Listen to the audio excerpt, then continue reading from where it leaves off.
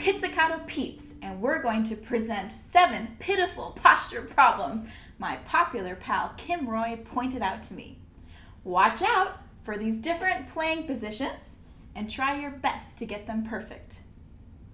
If your elbows are crazy high or lazy low, you won't be able to bow smoothly and create a good sound. Your shoulders will hurt. Make sure your elbows are level and relaxed.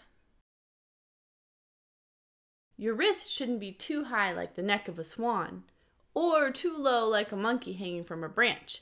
You want a relaxed, straight wrist. If your wrist is bent inward like a waiter carrying a tray, or bent outward like a shadow puppet, it'll be difficult to play in tune, do vibrato, shift, or have any fluid motion without tension. Keep your wrist straight.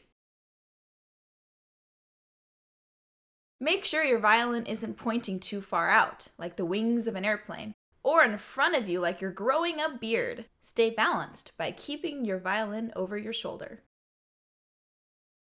To keep your bow from sliding around, don't hold your violin too high like the Space Needle, or too low like you're digging a hole in the ground.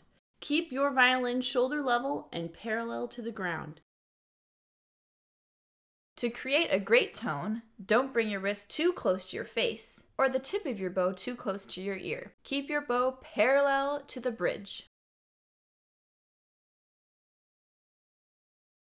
Never slouch like you're playing a video game, or sit stiff like a robot. Make sure your shoulders are rolled back and relaxed, and your chest is open. If you play with good posture, you can play for longer and stay tension-free.